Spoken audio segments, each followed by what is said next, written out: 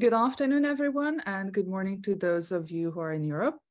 I'm Yuritarika Magyar, country representative for EURAXESS Japan, and this is the first day of the European Research Days Japan 2022 series. This event series is going to last for 3 days, and it's an annual flagship event of EURAXESS Japan and its partners. This event is basically designed to inform researchers, innovators, practitioners, and professionals across Japan and the world to showcase their research achievements and also to explore collaboration and networking opportunities. We are going to hear from European researchers who work and study in Japan, and they dedicate these presentations to those of you who are hoping to follow them in their career paths. We will also look at how to become effective science communicators and how to change a career path from academia to industry to realize one's potential on the third day. I'm really grateful to our partners for helping us to put this event series online and also to facilitate the hybrid arrangement in the coming days. So I would like to expressly thank the German Academic Exchange Service, a regional office Tokyo, the German Center for Research and Innovation Tokyo, the German JSPS Alumni Association, Sciencescope, the French Students and Researchers Organization in Japan, the Association of Spanish Researchers in Japan, and the Association of Italian Researchers in Japan. Thank you for all the hard work and for collaborating with us on this event. And let me just give the opportunity to Tanja Friedrichs, Policy Officer at DG for Research and Innovation, the European Commission, to give her opening speech. Since she could not be with us this morning, which is afternoon in Japan, I would like to ask my colleague to play the video.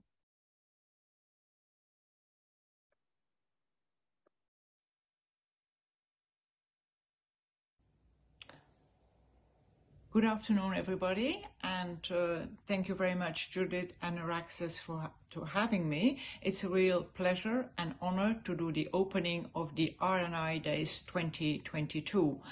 Since the beginning of the year, I'm working on the cooperation with Japan in DG Research and Innovation in Brussels, and it's for me a real eye-opener to now look at cooperation between the EU and Japan, especially since beginning of October, I had the privilege to attend the STS forum, and I met all these engaged and committed scientists and other stakeholders, and talking and saying that we should increase the international cooperation.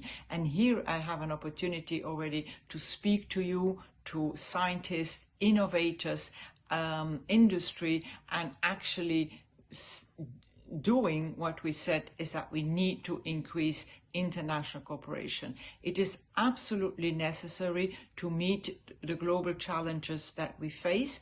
This is why also our program, Horizon Europe, is open to the world, but in particular, we privilege cooperation with Japan and other like-minded countries, because in this changing world, it is very important that we also cooperate with countries and with regions that do respect fundamental values and rule of law and the key research and innovation principles such as academic freedom, research integrity and ethics, gender equality, open access to data, IPR. And we know that with Japan, we can count on the respect of this principle. And it is why we look more and more also to opening our program with Japan, invite entities from Japan to look at our calls of proposals, and also encouraging the Europeans to take on board entities from Japan in consortia. This can be done today on what we would call an ad hoc basis, but in the longer term, we would want Japan to be associated to our program. And this is why we have started the discussions on association with Japan, which would offer the same possibilities, opportunities under the Horizon Europe as the entities have for member states and other associated countries. And that would really give a boost to our cooperation. And that is where we would like to come with you on association, so that all the programs that are presented, you can participate in all of the calls, in all of the topics. We don't need to think in advance on which topics, we don't need to think in advance on which calls. All will be open on an equal footing to participants of Japan.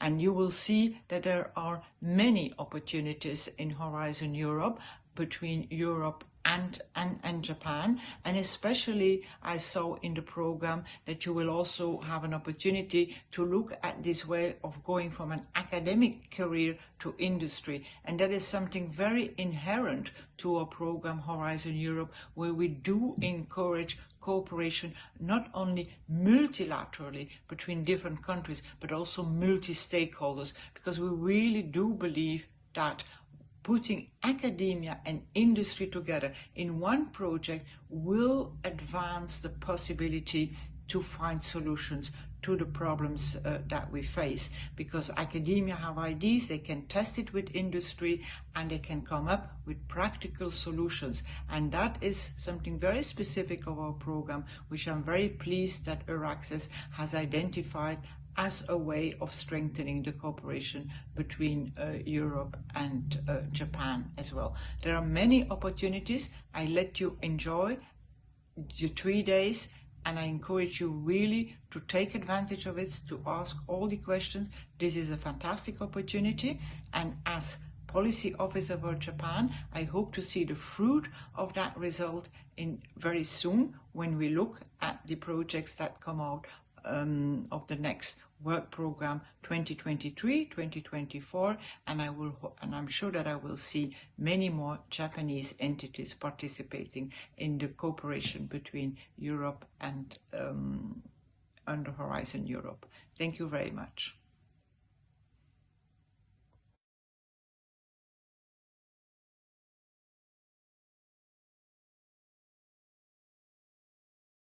Thank you so much, Tanya, for the presentation. And I would like to invite our next speaker, Zdeněk Leibner, to talk about oval squids as laboratory animals. He's a research technician at the Physics and Biology Unit at OIST, the Okinawa Institute, and unfortunately he couldn't be present in real time, so he basically sent us a video recording as well. You can see that some of our speakers are here with us today. So let's hear the next video and then proceed with the real-time presentations.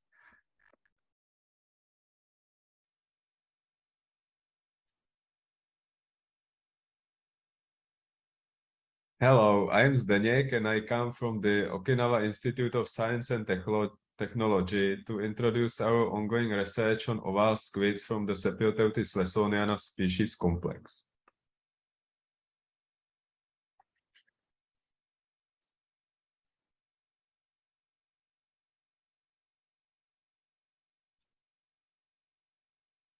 We are culturing oval squids over multiple generations in a flow-through system at the OIST Marine Science Station, and the marine station consists of storages, workshop, and administrative areas. Animals are kept in a large outdoor and indoor area here. Our squids successfully reproduce in both outdoor and indoor area as well. Here you can see our Shiroika laying eggs indoor.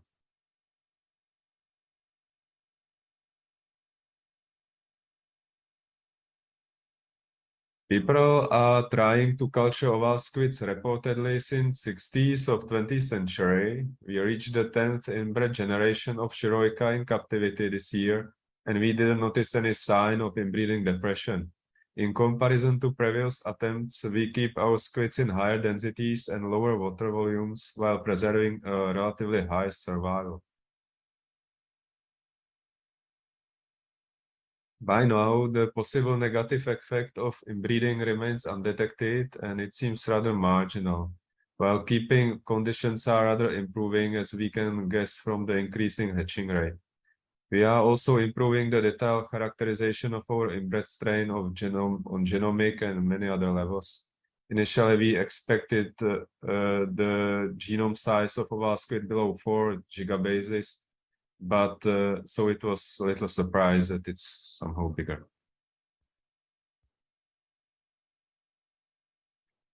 Our squids are doing just fine on a dead food diet, which simplifies the workflow and allows a further cost reduction. Squid can eat dead fish of their own size, as you can see on this group of subadults schooling in our production tank.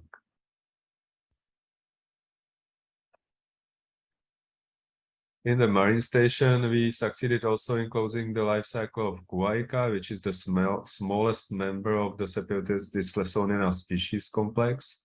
And here you can see their mating in our tank. And we are reproducing also Akaika, which is the largest member of the Sepiotis dyslesoniana species complex. Here you can see a pair. They are truly majestic animals. Female is showing their nidamental glands on this video. And this video was made just before, 1 day before she laid eggs.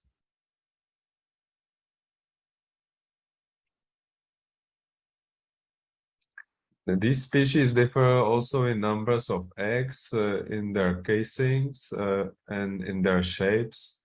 Shirika has usually 3 eggs per casing in the marine station. Akaika has usually 8 and Kuwaika 2. Our progress in squid aquaculture techniques sparked interest mainly in local media, as you can see in this example. 今月16日から25日までは SDGs 週間とされていまして、SDGs の推進や達成のための意識を高め、行動を起こすきっかけを作るため、世界中でイベントなどが開催されています。これに合わせて沖縄テレビでも SDGs の取り組みを紹介します。今回はオイストが世界で初めて開発に成功したイカの養殖システムについてです。これまで困難とされていたイカの養殖が事業化できれば、将来的に食料不足の解消や海の環境保全につながると注目されています。So this report is quite long and in Japanese, so I will skip that.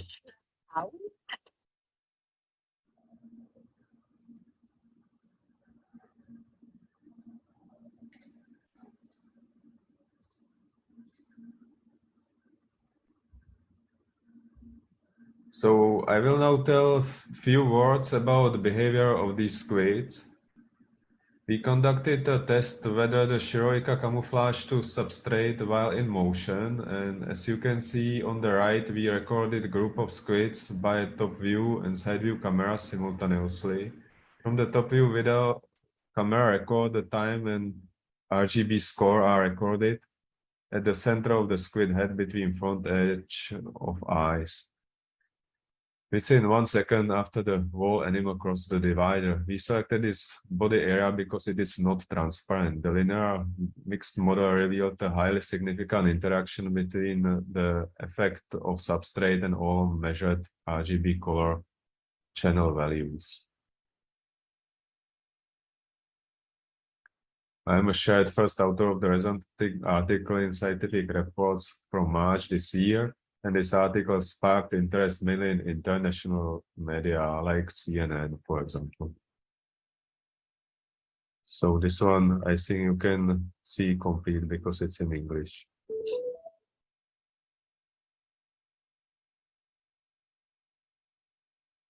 The study that we conducted happened with a little accident.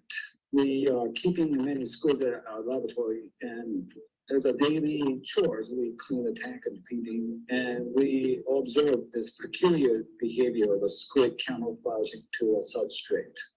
A substrate could be a seafloor, or in the experimental condition, is the bottom of the tank. What we did, we cleaned the bottom of the tank, one side to be very clean, so it's a lighter blue color of the tank, And the other side was the cover was algae, which gives dark green mossy color. With simple camera above the tank as well as inside the tank. And we watched 3 animals swimming across this boundary.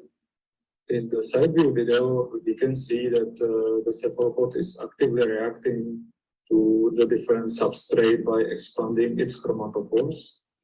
Chromatophores are organs that the cephalopods are using to change their color by expanding a sac with a pigment.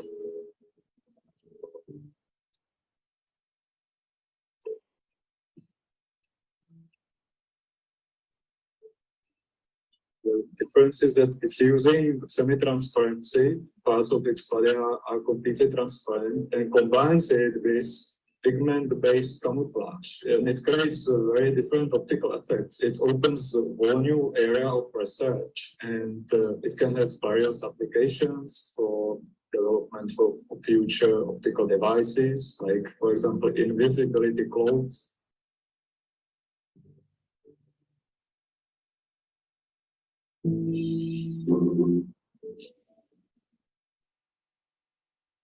Combination of all these mentioned characteristics make the oval squids exceptionally good for studies not only of camouflage but also many other interesting phenomena, and there are still so many unknowns left.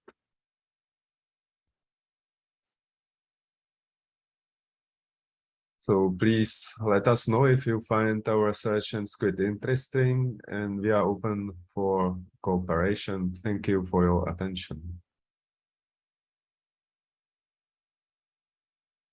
Thank you.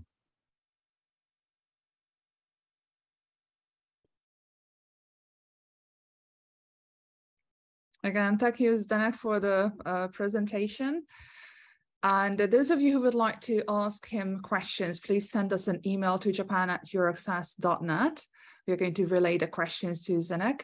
And those of you who would like to ask questions from upcoming presenters, please type your questions in the Q&A box right here in Zoom, and there will be an opportunity to get your queries answered at approximately 3:15. We'll see how we do with time. I would like to welcome our next presenter from the same institute, Samira Agmer, and she will talk about DNA-based asymmetric catalysis, a new twist on a very old molecule. She's research assistant, a graduate research assistant at OIST, and she'll give you a different perspective on what kind of opportunities there are in Okinawa. Samira, if you could please share your slides.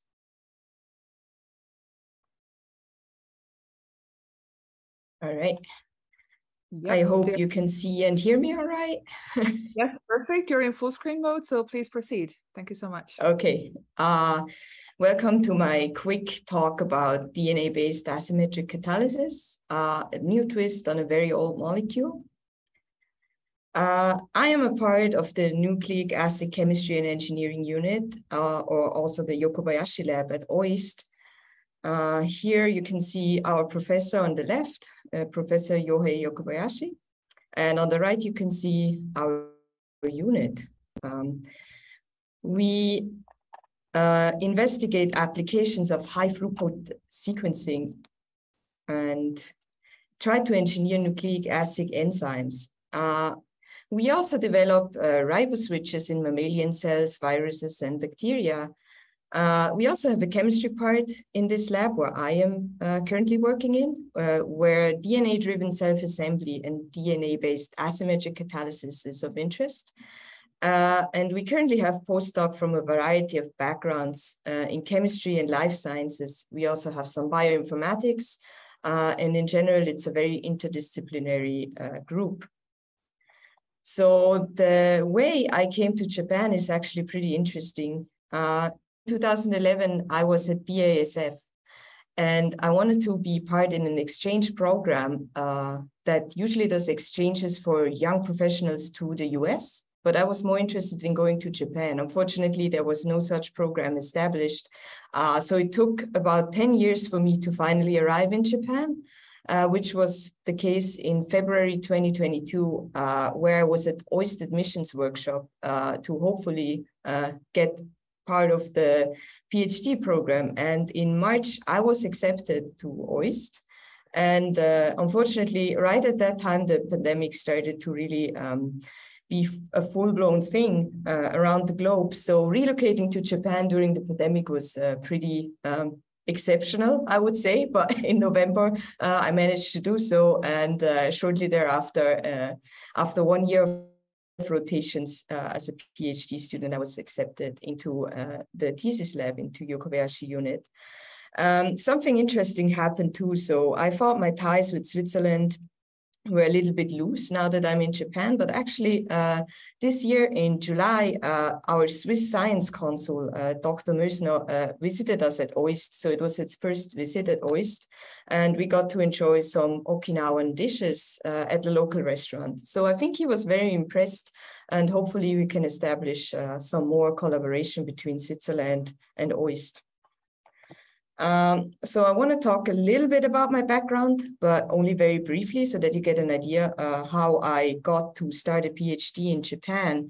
So I actually started out in industry and came to academia. I was a lab technician, so I did an apprenticeship, as it's called in Switzerland, in analytical chemistry, and worked as a lab technician at BASF for 2 years in quality control. I decided I wanted to study at the University of Applied Science, Northwestern Switzerland, in Basel, or Muttenz, where I did a Bachelor in Molecular Life Sciences with specialization in chemistry. During that time, I worked part-time, 50%, so I kept my ties to industry and was working on projects related to industry. My bachelor thesis was done at Harvard in the Whitesides lab, who is a very well-published chemist at Harvard. And I did research on the origin of life, mostly synthetic chemistry, which was published in 2019. Then I went to the University of Basel because I figured a master in drug science would be interesting for me to learn more about pharmaceuticals and medicine. So I pursued the master's and graduated after 10 months of a master thesis, which was collaboration between industry, the University of Basel, and the University of Applied Sciences. So I was in the middle of 3 parties, and it was actually a very fruitful collaboration, which hopefully leads to my manuscript being published soon. Let's hope for the best. Afterwards, I came to OIST in January 21, and I started at the nucleic acid chemistry unit, as I said before, and my work focuses on DNA hybrid asymmetric catalysis. So I combine DNA and chemistry to hopefully catalyze some novel reaction. My thesis proposal is actually not finished yet, so my exam will be held in November 2022, so wish me luck. And I will still talk about what I'm planning to research here at OIST now. So my proposed PhD project at OIST involves chiral molecules. So as we know, in nature, many different chiral molecules exist. Amino acids, sugars, proteins, nucleic acid, but also medicine such as penicillin or medicine such as ibuprofen. So interestingly, life is built on mostly left-handed amino acids and right-handed sugars. And chiral molecules are very important in pharmaceuticals too. But how do we get to these chiral molecules, for example, in pharmaceuticals? Usually, enzymatic reactions are asymmetric. So enzyme usually produce a very specific product that has one-handedness. But there's other molecules in nature that could potentially pass on this chirality onto other molecules that we want to synthesize. For example, DNA, which is inherently chiral and only exists in nature in one-handed form. So this could be potentially useful to make chiral drugs, because as we see here, already in 2001, a book, Chiral Drugs, was published by Wiley, and it already lists more than 2,500 known chiral drugs. So those are really important drugs and building blocks in chemistry. The handedness is closely related to the activity of the molecule, because in biology, everything works with handedness, and this can be a beneficial effect or a harmful effect. So how can we get to an easy synthesis of more of these molecules that might have an application? Interestingly, the research on DNA as a chiral scaffold is pretty old. It was first investigated in 2005, as I will show later. But how would that even work? Here in this picture that was published in 2022, very recently, there's a closer insight into the mechanism. So here you can see a bipyridyl modified DNA. So it's not natural DNA, it's bipyridyl modified in a complex with an RNA molecule. And this bipyridyl holds a copper metal ion in place in between the DNA strands that will pass on the chirality. The green molecules are reactants of this reaction, in this case 5-methoxyindole and alpha-beta unsaturated 2-acyl imidazole, which will participate in a Friedel-Crafts alkylation reaction. So as I said, this kind of chiral scaffold as a DNA was introduced by Berengar and Olfs in 2005 already.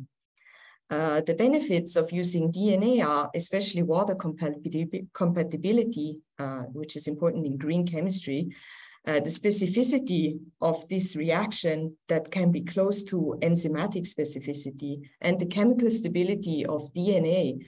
So you can even use a little bit of solvent if necessary. The DNA that was used can be supramolecular. So the catalyst can be intercalating in the DNA or into the groove implemented. The binding can also be covalent, as you can see in this picture, and also non-canonical DNA is used. And I will show later an example of non-canonical DNA in this research field.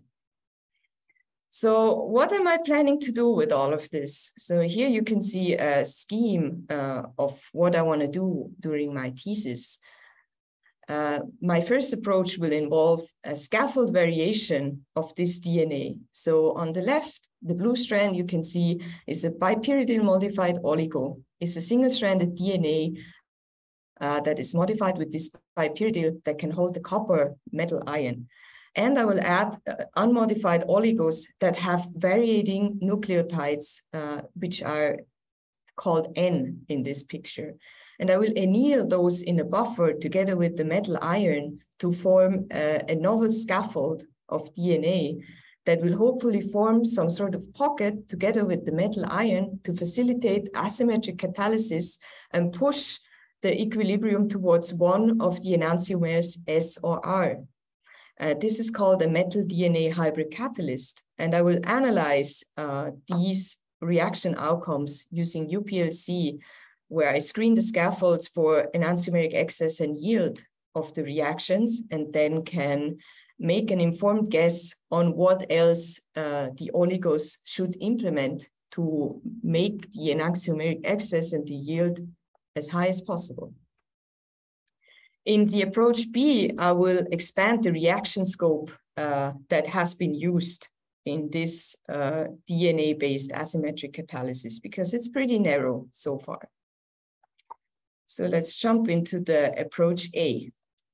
I will now explain a little bit more how exactly that works, from DNA pro-chiral substrate to a chiral product. For example, here in a Diels-Alder reaction, which will also yield chiral products. What has historically been used as a copper chelator in these are different bipyridyl molecules. So important is the nitrogen that is in these molecules that can capture the copper and hold it in place. And you can see next to the residues, the enantiomeric excesses that have been achieved, up to 99%, which is enzymatic level of enantiomeric excesses. Later, people started to covalently anchor the copper by these pyridyl molecules by modify a phosphoramidite, which is basically a nucleotide that has been modified with one of these bipyridyl molecules. So now I'm going to talk about preliminary results that I actually achieved using non-canonical DNA or G-quadruplex DNA in this case. A G-quadruplex is a higher order structure of DNA, and I will explain a little bit more about it.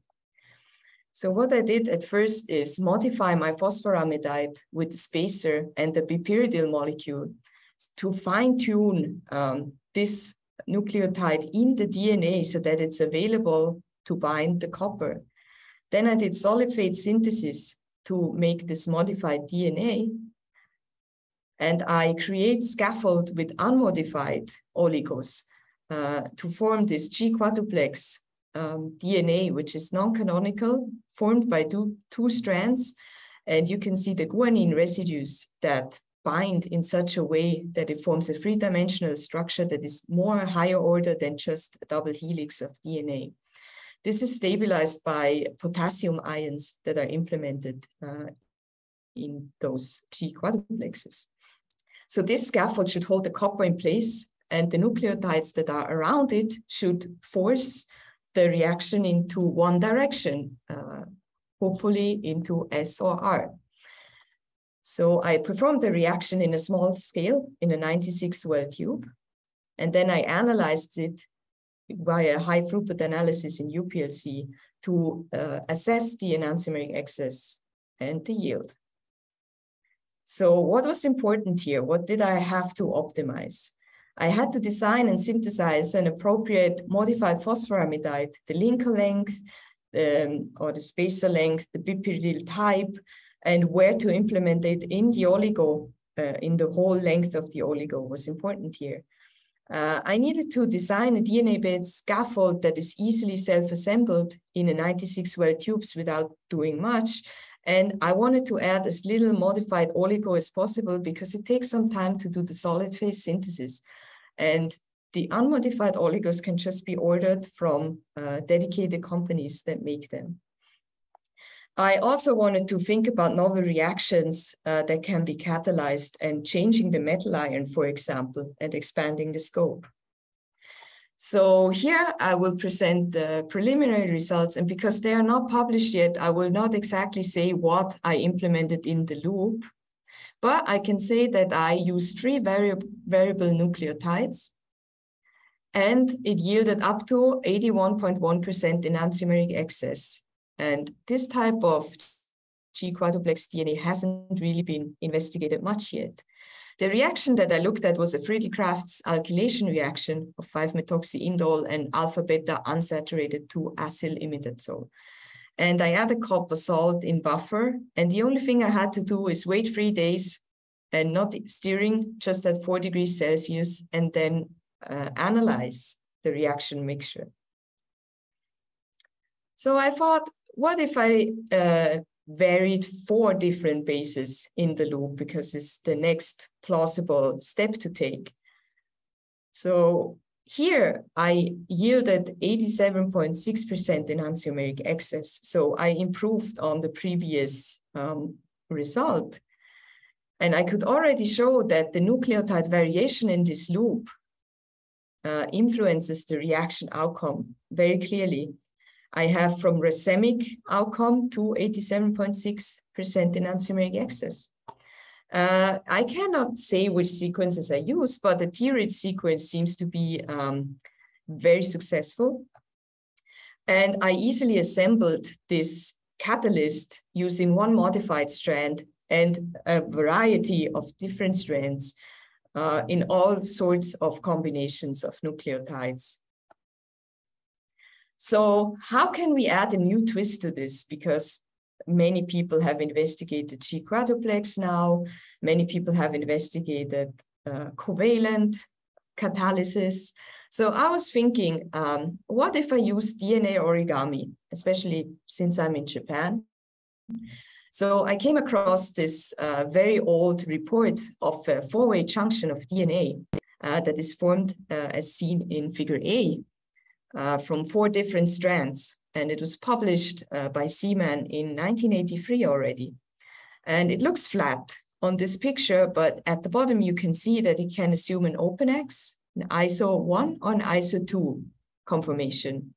So I thought about how about making some sort of pocket that is similar to an enzyme within one of these DNA origamis, which are higher order structures of DNA, and trying to use that for asymmetric catalysis. And so on the right-hand side, you can see my scheme of how I visualize this might work by bringing those nucleotides in close proximity to the bipyridine and the catalytic center, the metal iron.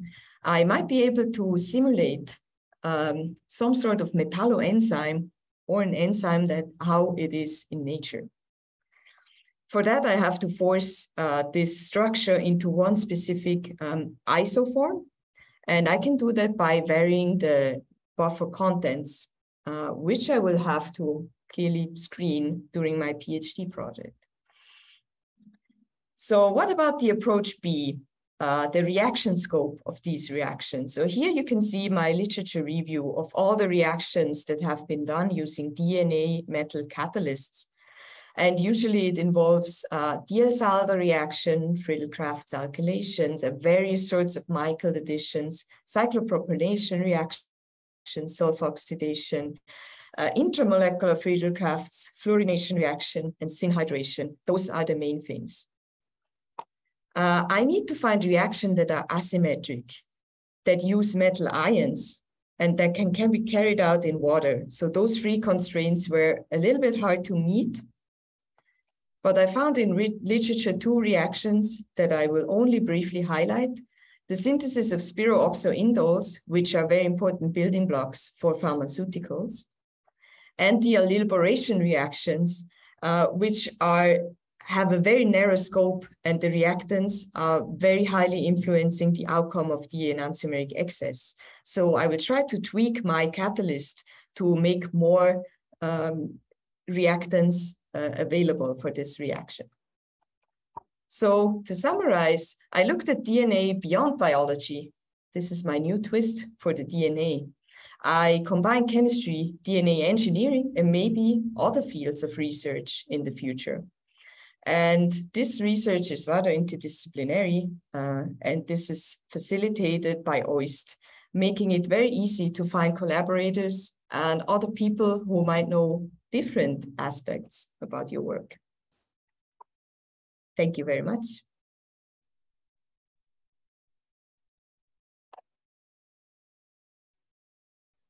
Thank you so much, Samira, for the very extensive and interesting presentation, not only about your research, but also about your background and your path to OIST. And at the same time, about opportunities at the Institute. And we do hope that you find collaborators from among the audience. This event is being recorded.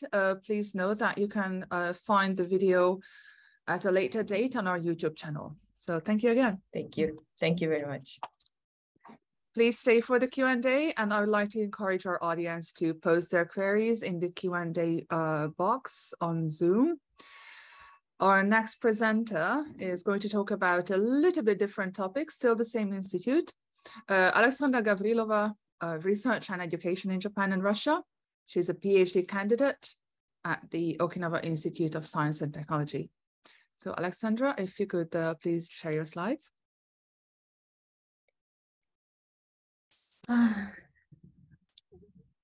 Good afternoon and good morning, everybody. I would like to talk about my education and research background in Russia and Japan. So first, I would like to start with the short self-introduction. I was born in Jūrmala, it's in Latvia, and I've been living there for almost 13 years.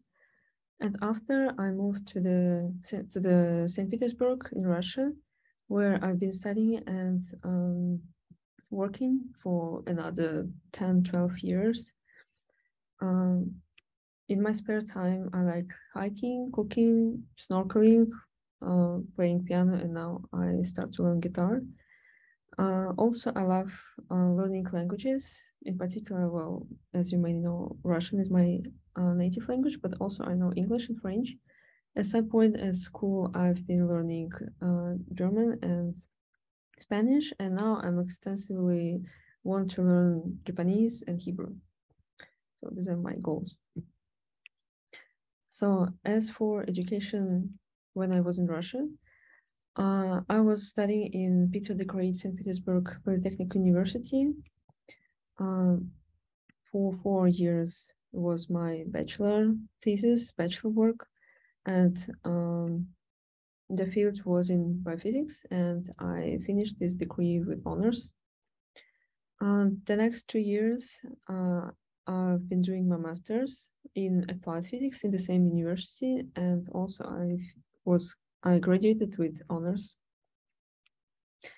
My background is highly interdisciplinary, and I received a very fundamental background in many fields, but mostly biophysics, math, physics, chemistry. But because I switched in my master's to more neuroscientific driven work and studies, I also had many courses in crystallography, neuroscience, neurophysiology, and more advanced biology. During my studies, like bachelor and master's, I had many practical courses in different labs, and later I will talk about it. So basically, yeah, as for research in Russia, I've been working in 9 labs during my undergraduate studies and in 1 lab after graduation. I will not mention all of this, of course, only the most meaningful ones. So this one is Laboratory of Molecular Neurodegeneration. I've been working there for almost 3 years during my, 4 years, during my last 2 years in bachelor's and my whole master's degree. The main directions of this laboratory research were investigation of different mechanisms of neurodegenerative disorders, such as Alzheimer's disease, Huntington disease, and ataxia. And in particular, my research consisted in investigation of impairments of Purkinje cells activity and analysis of motor behavior impairments in transgenic mice models of ataxia type 2 and Huntington disease. And based on this research, I've been doing my master and bachelor thesis. And as a result of which, we published 3 papers with my contribution. After graduation, I've been working in the laboratory of hydrobiology and ichthyology before coming to OIST. This lab was located in a different university, our second main university in the city, St. Petersburg State University, and I've been studying the transmissible cancer lineage in Mytilus trocellus from white Z. This was a very short research for only half a year because I had to work somewhere before studying my PhD at OIST. So it was post-graduation, and I learned a lot of different methods, much more different what I've been using in previous laboratory. But yeah, it was a really good experience for me. So next, I would like to talk about education and research in Japan. And my journey to OIST was also complicated and long.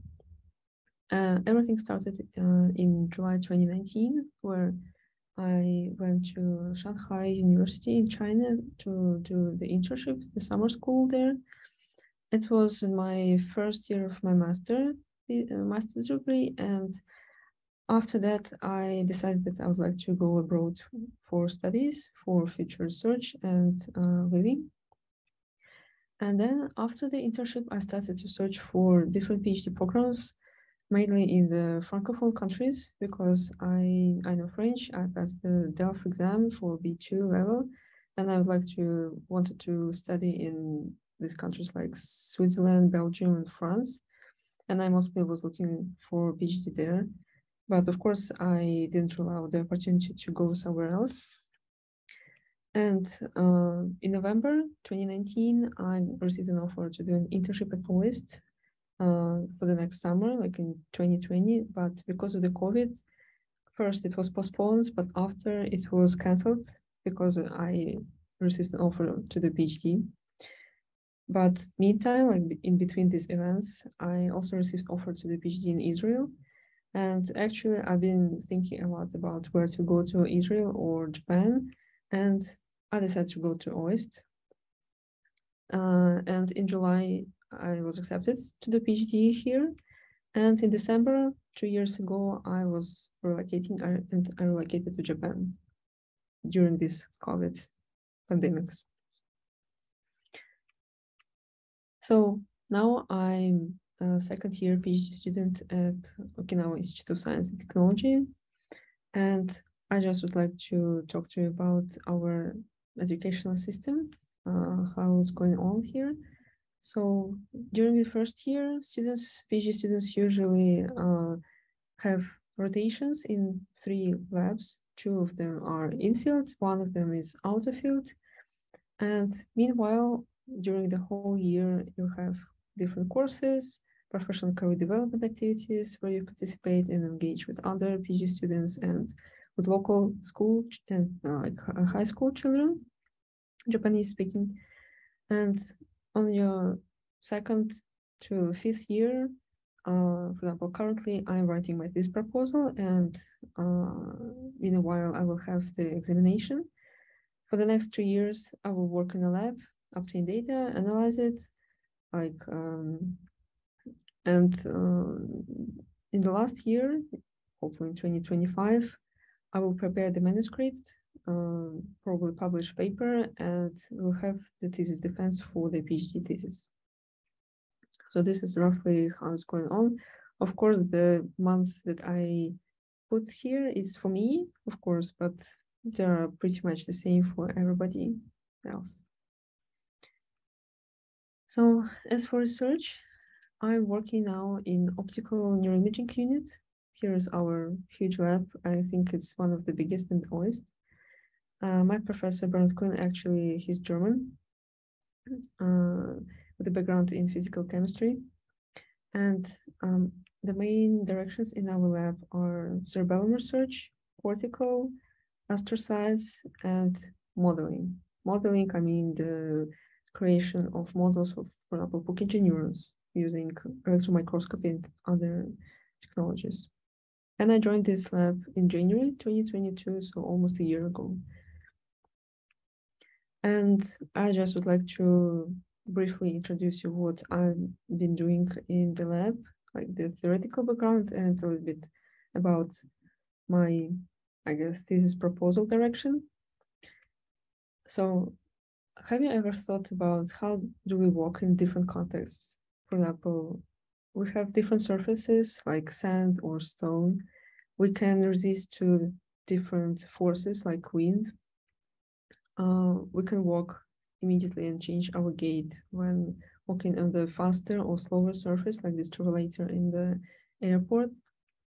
Or we can even move backwards when necessary. So we're all able to do those things without really thinking about it. How do we do so? We do it automatically, almost automatically, without any delays and problems. And I was thinking, what are the causes of these switches? Why can we switch it so fast and efficiently? And it was found that this context-dependent behavior, in particular locomotion, was dependent on the cerebellum. So cerebellum, in particular cerebellar cortex, consists of many cells. I will not go into details, but just the main cell is Purkinje cell, one of the biggest in our brain. It has this really beautiful arbor dendrites, and it generates 2 types of signals: simple spikes and complex spikes. Simple spikes usually fire with high frequency from 20 to 200 Hertz. Complex spikes, they fire with much more lower frequency from 1 to 2 Hertz. And I was thinking like how all our efficient movements are controlled with all this such a low frequency of the signals. And that makes the synapse of complex spike and Purkinje cell a really powerful synapse in neural system. I investigated further and found out that complex spikes, they can encode, for example, probability of the action, readiness to act, to do something. They can encode sensory motors, sensory motor errors, and even kinematic parameters. And all this was done in different behavior. For example, in eye blink conditioning, or whisker movements, or arm reaching and locomotion. But locomotion has been studied not that extensively due to difficulty of putting an animal on a treadmill, for example, and forcing it to run or walk in particular speeds. But it can be done, and it was done decades ago. But there is no information what exactly do complex spikes encode during locomotion in different contexts. So hopefully I will study that. And the first step was to formulate a possible hypothesis. And I think that complex spike activity pattern may be different during locomotion with tactile and resistant discrimination. So I will create different contexts for locomotion for the mice. And this is the behavior and the experimental plan. So I will have mouse just walking on wheels with different surfaces. So the blue line determines the rough surface, and the green line is for the smooth surface. And the level of shades inside the circles represent the resistance of the wheel. So with more resistance, if the wheel is more resistant, the mouse will have to make more efforts to run. And probably that will cause different complex spikes firing patterns in the brain. And all of this I will record using 2-photon microscopy that we have in our lab. And as suggestions, as proposals, I would suggest that if the complex spikes are really different, if the parameters will be different, then it would mean that they really encode the parameters of the context, like surface and resistance. But if these patterns are not different, that would mean that they do not encode the context itself, most likely probably the saliency of the sensory stimuli, or just something on the signal that something has changed. But nobody knows, and I'd like to go in this direction and to find out. So the first steps would be to establish several techniques, and I learned during my rotation, and currently I improve my skills in chronic cranial window surgery, and that is the main method that we use. Also, I would like to show you the calcium imaging from Purkinje cells dendrites that I managed to do recently. And also, I have done the reconstruction of the Purkinje cells in the cerebellar cortex, also using 2-photon microscopy. And it's not for the proposal, it was during rotation, but I just wanted to show you how these Purkinje cells, how beautiful they are. I used confocal microscopy to do so in cerebellar slice, and actually this image was I participated in our exhibition, science images exhibition at OIST, and in particular this image out of other two was chosen. So as for behavior experiments, they are currently in process, so I will not show you any data about that because they're not finished. And thank you so much for listening. I hope you enjoyed my talk, and feel free to reach me out in some social media or ask me some questions. Thank you.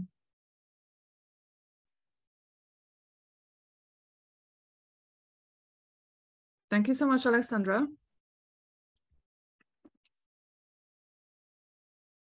Again, a great presentation. We heard about Alexandra's career path and how she actually got to OIST, and what her research is going to be, and the results, the current results.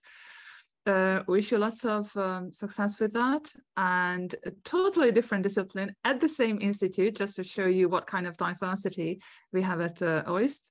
Our next presenter is Izabela Porewska, and she's going to present about when comfort zone is no longer comfortable, children's social functioning.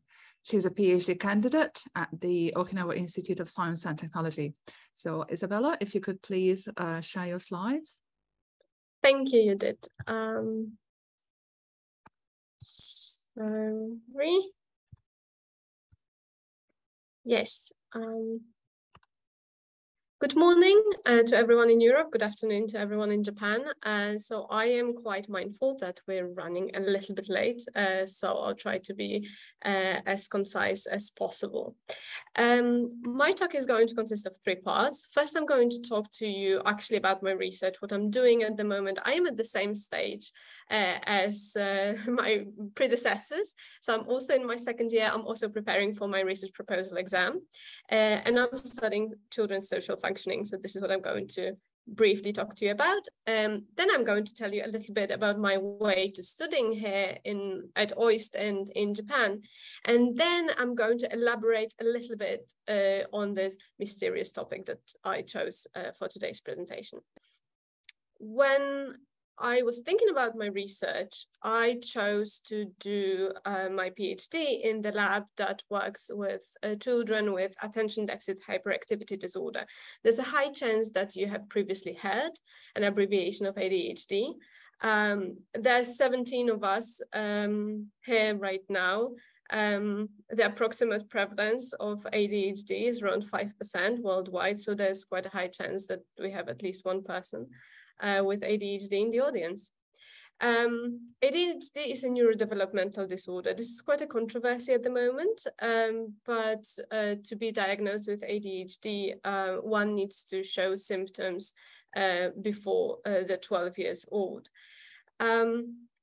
Symptoms can be grouped into 2 different groups. So one of them is inattention. That means that children have trouble focusing, that they are highly distractible, and that they're forgetful and make careless mistakes because they just refuse to focus on certain topics. And into a group of hyperactive symptoms, where somebody can appear as if they're driven by the motor, as if they're constantly on the go, and they're climbing or squirming or fidgeting or standing up whenever it's appropriate to be seated, just because it's not stronger than them. This urge to actually constantly move. The etiology of ADHD is still unclear. So there are some probable genetic factors that contribute to the development of ADHD. There are some environmental factors, but this question has still not been resolved. And with ADHD, apart from the core symptoms that I have just mentioned, there are associated difficulties. And among these associated difficulties, one of the, well, I don't want to say most common, but one of the most problematic is social difficulties. So literature shows, and clinical reports also show that children with ADHD are often rejected by their peers. So they can be voted least liked in classrooms. They have trouble forming friendships and maintaining these friendships. And they also often point to other children, for example, in classroom, whom they call their best friend, but this friendship is not reciprocated. That happens quite a lot. Children with ADHD also have difficulties in social cognition. That means that they are not great at reading social cues, that they're not, that they don't perform as well as the typically developing peers in recognizing emotions, for example. Children with ADHD often perform poorer in social situations than typically developing children. They're more aggressive, they're more demanding towards their partners in interactions. They are less likely to take their partners in interactions needs and feelings into consideration when negotiating with them, for example. Before we move on, what is really, really important to know is that these difficulties are not synonymous with ADHD, and there's also a huge variety. Not all children with ADHD have social difficulties. Around half of them actually has them. And just because a child is diagnosed with ADHD doesn't mean that they're going to have them. And just because somebody has these difficulties doesn't mean that they're going to have ADHD. I needed to state that. There are certain interventions, psychosocial interventions designed for tackling problems with social interactions in ADHD, but they have been really proven not very effective.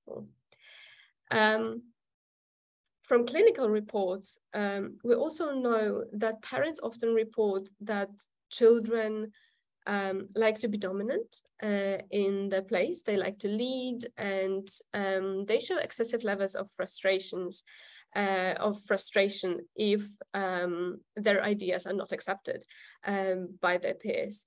That can lead to strained social relationships. And it's really important because it has been shown that not only children with ADHD, but all children, if they experience rejection by peers in childhood, that can lead and often leads to behavioral maladjustments, to academic problems later in life, and to a disability to work with their own emotions.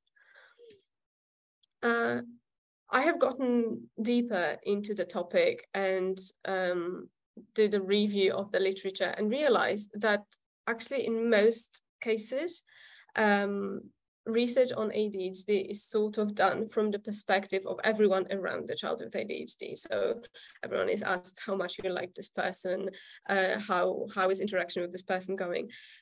But since the interventions have been proven effective, and we know that children with ADHD actually exhibit a lot of problems, shouldn't we really be tackling this problem from the perspective of the child with ADHD?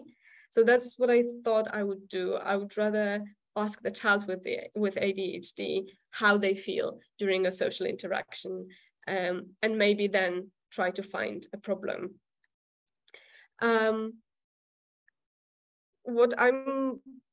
What I'm aiming to do is I'm going to assess certain aspects of social interactions in children with ADHD. I'm going to see if other associated difficulties that I haven't mentioned before, like working memory or the ability to take perspective, how it influences their performance in social interactions. And also I'm going to see if we can actually target specific impairments or deficits to create better interventions. For my studies, I'm going to assess a group of children with ADHD and a group of typically developing children, so that it gives me a chance to compare if children with ADHD do behave out of norm.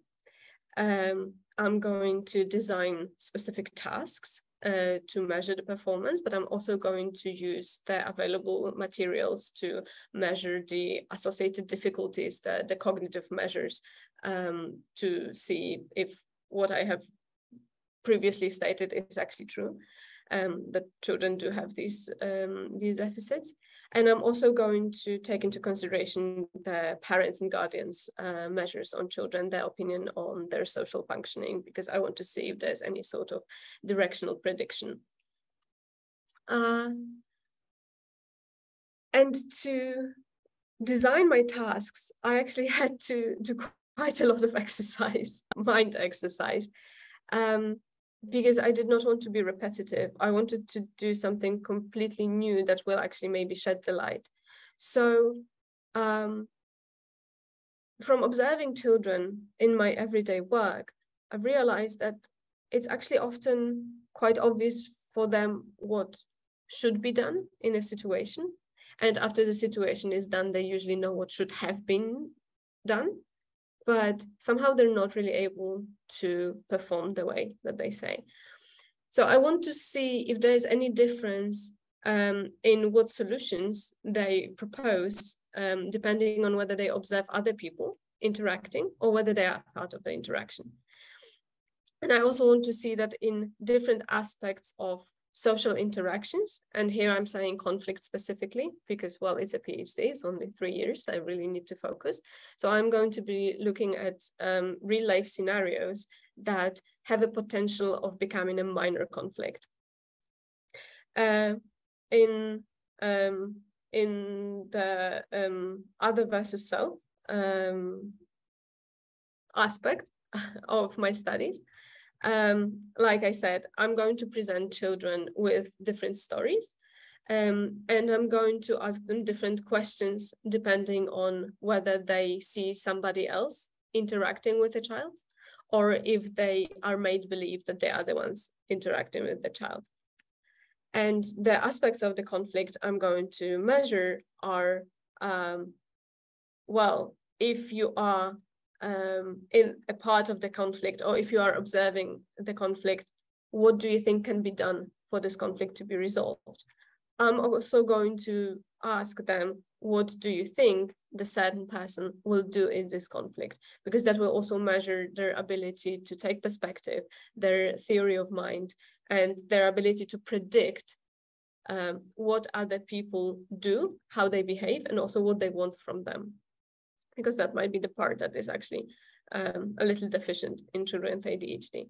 And after the conflict is, well, either resolved or after the situation is done, I'm also going to ask them who is actually to blame here, who is responsible for what happened. Because there is some evidence coming from clinical reports that maybe they're okay judging this when there's other people in the situation, but maybe they're not that good in taking responsibility for their own actions. Well, like we said, this is the work in progress, and my main aim at the end of this is actually to tackle some problems that can be targeted through psychosocial interventions. Well, that's enough for my research. I will now talk to you a little bit about how I got there. So I originally come from Poland, and I did my bachelor's thesis, my bachelor's degree at the Jagiellonian University in Krakow, Poland, and I did that in neurobiology. Then I did my master's in Germany at the University of Bonn in neurosciences, and now I'm here at OIST. And it looks pretty straightforward, right? It's la la la. It's actually not. So when I was in Krakow, and I studied neurobiology, I had a huge interest in molecular biology. And I studied prions. I don't know how many of you are familiar with the term, but I'm pretty sure that you've previously heard about mad cow disease. So these are the agents that actually make the mad cow disease happen. Yes, and you know, I worked in the wet lab. I wore the lab coat every day. And when I was in Poland, when I was doing my undergrad studies, I was very interested in going abroad, but I couldn't afford it. I didn't know what opportunities there were. So my first internship I did actually after the second year. I did it at the Center for Neurodegenerative Diseases in Germany, in Bonn. And for that, I was funded by the Erasmus Plus program, which is something that should be available at most universities in Europe, big or small. So this is a great opportunity to get any experience of living abroad, working abroad, and expanding your horizons scientifically, but also socially. Quite a lot. I liked it in Bonn. I went back the next year. I have become the research assistant during the summer. So I actually got paid this time, which, you know, I'm making fun of now, but that's actually really important, guys. We're in our early 20s. We can't expect our parents to pay for everything. And we really want to go forward. Because I liked it in Germany so much, I applied for a DAAD scholarship for graduates of all disciplines, and I was lucky enough to get it. And that was when I went to study in Bonn. I studied neurosciences, but that was also the time when I realized that I really do not want to spend the rest of my life in the wet lab, not because it's not interesting, but just because, and that's not going to sound great, but because I was good at it and because it was comfortable. But it was really not something that I was passionate about. So going into the program in neurosciences at the beginning of my master's, I knew that I am probably making a mistake going into this pathway where everyone is interested in molecular biology. And I started off seeking other opportunities. I did one of my lab rotations in Potsdam, where I had my first experience in working with human subjects. Then I did my master's thesis in Bonn, also on human subjects, on neuroimaging. And then before I applied for any PhD, I have decided I need to gain a little bit more experience in working with humans. I was already determined to conduct experiments with children, and I applied for a research internship at OIST. I did it both with Human Developmental Neurobiology unit that I'm in right now and Neuronal Rhythms in Movement unit. That was a collaboration. And I am at OIST now because also if it wasn't for the internship, I don't know if it would be that easy for me to just throw everything that I had back in Europe and move all my life across the continents. So I think the research internship is a fantastic opportunity for you to see whether Okinawa is the place for you to live, whether you can find a professor here that you actually want to stay with and do your PhD, and whether this is the place that you want to develop in. And while we're mostly talking about the research here, and while we're focusing on our scientific careers, it's also important to remember that not for everyone, research is their whole life, and probably not for everyone it should be. And there's a lot of opportunities at OIST where you are actually calm enough about your future and about your presence, where you're not worried about funding, where you actually work in a really safe environment, safe, I mean socially, that you can also expand into different areas of life and do things that interest you the most. I'm a part of the Diversity, Equity and Inclusion Committee here at OIST, called DWIH, because the cause is just very close to my heart. I am often engaged in public speaking events, and I am one of the funders of the Orators Club here at OIST. And I do things outside of the university as well. I am a coordinator of and counselor of student summer programs back home and in the US.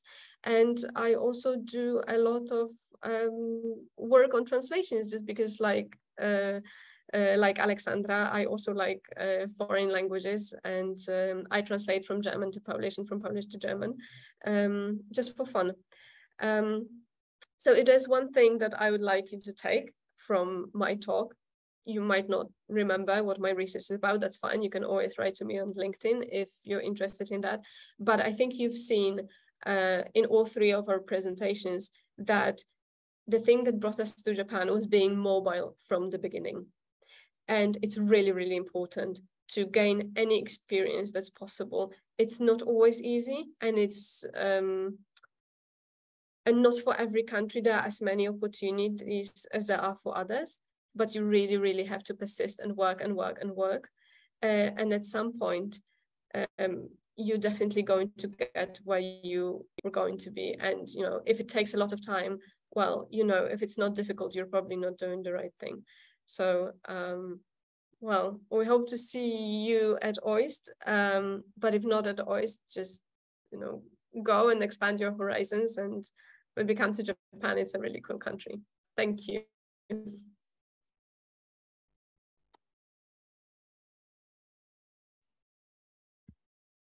Thank you so much, Isabella. Again, a very different perspective, different career path, and apparently the same OIST. So multiple opportunities at the Institute, and to hear more about what kind of opportunities researchers can find, we're going to hear from Jonas Fischer, Academic Coordinator at the Okinawa Institute of Science and Technology, this graduate university. Opportunities at OIST is the title of his presentation. So this time you will only hear about the bureaucracy side, if I may. Sure, thank you, Judith. So I guess you can already see the presentation. Maybe just a few words about myself. My name is Jonas Fischer. I'm originally from Germany, where I also did a PhD on experimental solid state physics.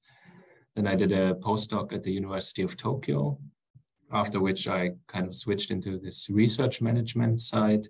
First, I worked at Tohoku University in Sendai in the northeast of Japan, and now kind of went all the way to the opposite side of Japan, to the very south, which is Okinawa Institute of Science and Technology, where I'm now working as a coordinator of the visiting programs. And today I will not just talk about the visiting programs, but all kinds of opportunities and a little bit about OIST in general. But of course, I won't focus so much on the PhD programs and the internships, because you heard about it and the previous speakers are much more knowledgeable about it and can probably answer your questions. So first, maybe we didn't see it before, OIST is of course a part of Japan, but it's quite far from the mainland, actually closer to Taiwan, in the middle of the Pacific Ocean. And OIST itself, on the main island of Okinawa, it kind of sits in the middle, more or less inside a jungle. You can see the buildings behind me. They were built on the hills, and in the valleys, it's still the original jungle.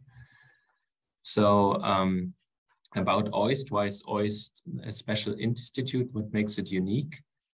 So when it was founded about 10 or maybe 12 years ago, the people who did it looked at success stories around the world and made OIST in a way so that it kind of mirrors successful institutes around the world. It is somewhat unique within Japan in that English is the main language. Most of the PhD students and researchers are also from international backgrounds. And maybe the most unique thing is the interdisciplinary research. So you've seen it in the talks before. Most people, most researchers and students at OIST don't focus just in one direction.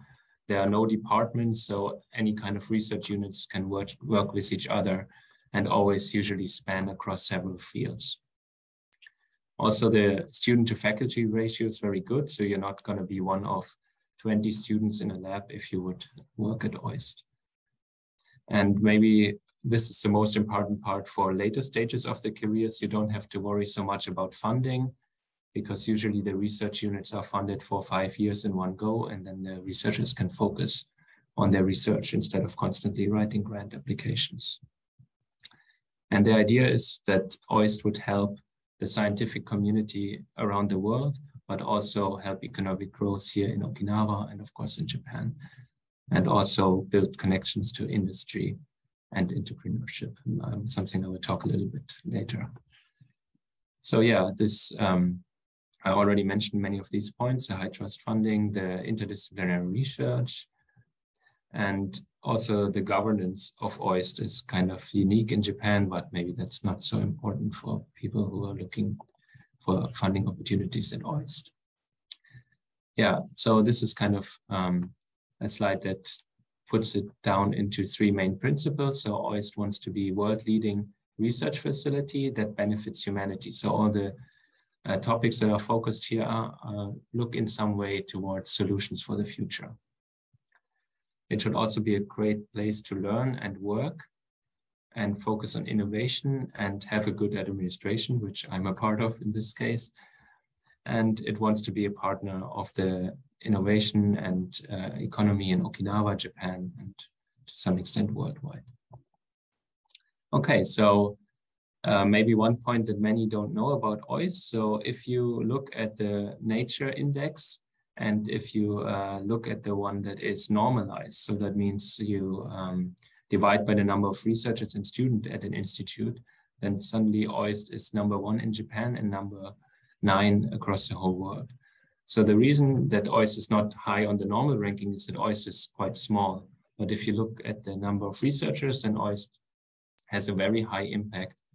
It publishes a lot of high impact papers and also a lot of patents and so on. So OIST is a very successful research institute that is still small but growing, and I think it's a great place to be. And maybe you heard about this. So one of OIST adjunct professors, Svante Pääbo, got very recently awarded the Nobel Prize in Physiology or Medicine for his discoveries concerning the genomes of extinct hominins and human evolution. So he also just gave a talk maybe 2-3 months ago about this at OIST, and then very soon after got the Nobel Prize. And also in the Nobel Prize in Physics this year, there was some connection to OIST. So Anton Zeilinger, he's at the University of Vienna in Austria. He was awarded the Physics Prize for demonstrating the phenomenon of quantum teleportation. And he just very recently received an honorary doctorate from OIST, and of course also gave a presentation. So there's kind of a good way to interact with Nobel laureates if you come to OIST. Okay, so the PhD program, we already heard about this a little bit, and I actually don't know it so well. So maybe it's better for other people to talk about their own experience. So just a few statistics, PhD students are 81% international, and the faculty is 55% international. So OIST is, of course, a Japanese university, but within OIST, everything is conducted in English. And it's really nice to see people from all across the world and have this like different backgrounds, different experiences to lean on and get different perspectives. So maybe this is also interesting to people who are interested in a PhD or other position at OIST. So among the alumni who did the PhD at OIST, many went on to stay in academia, but also some went on to industry or other positions. Just a few examples here. So many went on to prestigious postdocs positions, became assistant professors. Some became editor at Nature or various researcher or other positions in companies all around the world. And this is something that OIST also helps to some extent. There are often symposia held together with companies, for example, in this picture, Hitachi, to get people connections to the industry. So these kind of career fairs or other events. Okay, so on to postdoc positions for maybe those of you who are currently doing a PhD. So of course, you can just contact a researcher at OIST to ask if there are positions in their units. And another great way, which I think is very interesting and quite new, is this interdisciplinary postdoctoral scholar fellowship called IPSF. So this is new, it just started last year, and it provides the opportunity for a researcher to come to OIST and pick 2 or maybe even more units with which they want to work. And then basically they do their own project, but get mentorship from 2 usually different discipline researchers, so they can really go with an interdisciplinary approach for their research and do a unique project, which is also gets you a competitive salary and at least a 2-year contract at OIST, and you do your own independent research. So if you're interested in this program, the application is currently open and I'm actually in charge of it. So just write me an email. I will show my email address later. And another thing that OIST recently is quite strong at is innovation and startups. So OIST already, throughout the 10 years, a little bit more of its history, there were lots of patent applications, patents granted. So it's strong in innovation because all the research focuses on some ways to benefit humanity. And now recently there's a startup incubator directly at OIST. So currently there are 11 startups in the incubator, or maybe 11 is the total number. Currently there's 8. The OIST got a lot of funding raised, so 300 million Japanese yen, and recently there were some additional new contracts signed, so this funding is increasing constantly. And there's also a startup accelerator program where the application is open just right now. And well, if you have some kind of startup or know someone, then certainly please take a look at the website shown here on the left. And maybe that's a good opportunity for you. So I mentioned this before. This is probably most important for people who are looking for a permanent position in research, who want to become assistant professor, associate professor, professors. So if you actually get a position at OIST, then you will get this high trust funding, which means that only every 5 years there will be a review. And basically the OIST, the institute, puts a lot of trust into the researchers, so they do more or less whatever they want.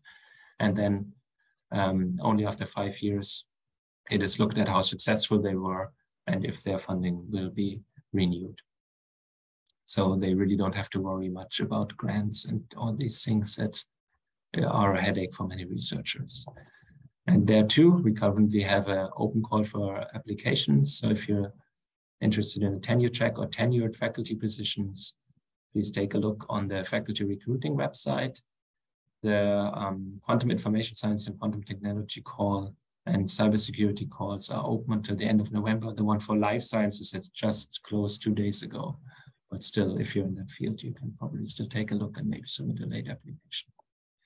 So finally, on to what I'm actually doing at OIST. So I'm in charge of the visiting programs. One is for distinguished scientists. So this is usually for quite senior professors that are famous and come to OIST for a sabbatical. And the other one, much bigger one, is a theoretical sciences visiting program.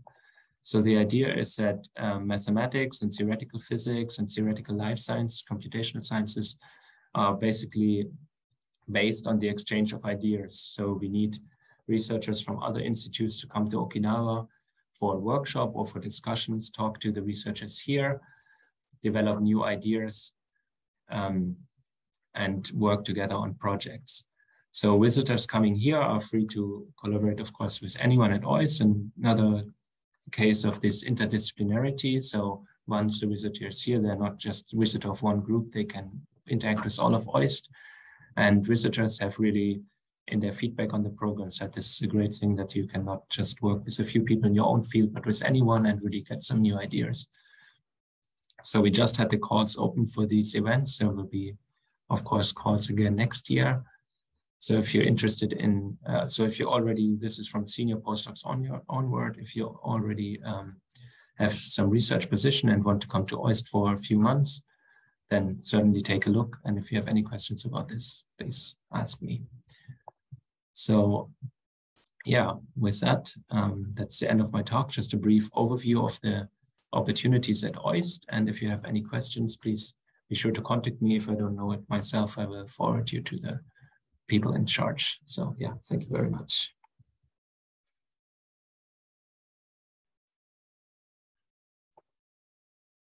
Thank you, Jonas. Excuse me. Thank you, Jonas, so much. And what can I say? Extensive opportunities, a lot to choose from, literally all levels of research. So you take your pick. And those of you who are in the webinar, if you have any questions to Jonas or any of the other speakers who are online at the moment, please type your questions in the Q&A box. We do have one initial question. So you mentioned that it's a good idea to, and not only you, but Jonas, but several other speakers today mentioned that it's a good idea to actually strike up a conversation with the prospective research leaders, or shirokyoin, as we say in Japanese.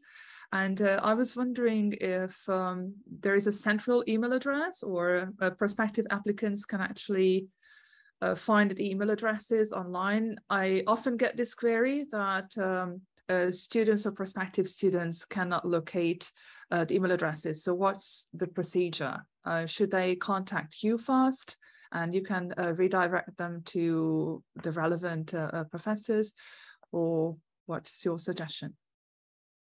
So yeah, sure. If you look at take a look at the OIST careers page, there's at the very bottom, there's just central inquiries, but that's usually not what you want to do. You want to contact the researcher directly, and there's an overview page of all the research units at OIST. And I think all of them have the email address actually on the website. So in my experience, if you contact the principal researcher at OIST directly, they will usually reply. And if you're interested in position at their unit, then you can probably find some way together if they want to work with you, of course. Thank you so much. Any questions from the audience at this point? If there are no questions, then we are just going to proceed with the rest of the webinar. And if you have any questions later, please send us an email to japan@euraxess.net. Feel free to contact any of the speakers today. Some of them actually posted their email addresses in their presentations. At the same time, if you do watch this recording at a later stage, please let us know if you need a tailor-made personal advice. I'm sure that Jonas and also EURAXESS will be happy to assist you. So any other questions? And I was wondering if our speakers have any questions to any of the other speakers, because that often happens too. Now is the time to ask.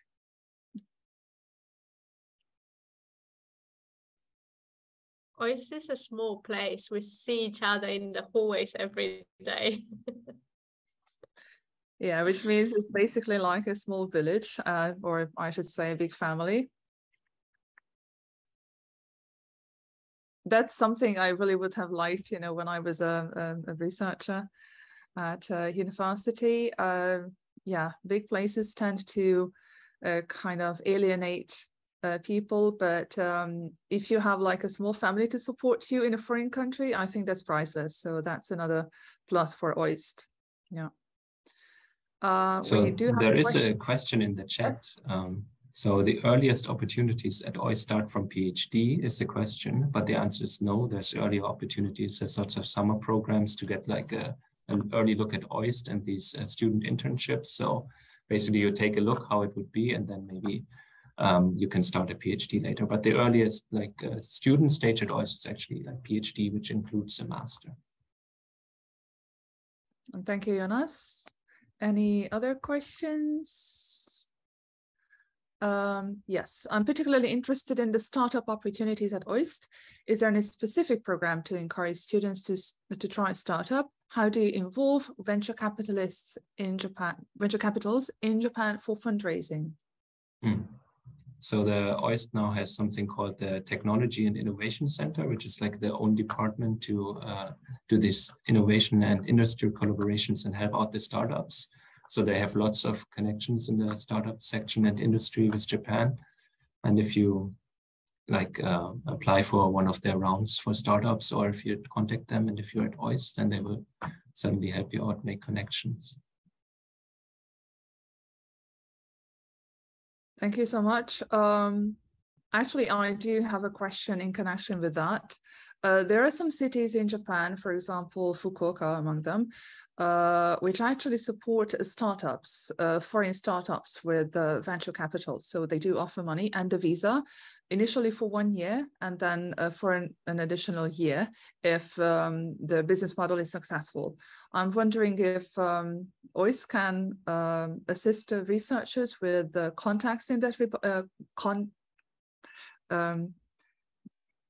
so if OIST can assist researchers in that regard, or if you know of any opportunities on a municipal level that can help prospective venture capitalists, investors with visa, or startup idealists who are hoping to, kind of realize their projects.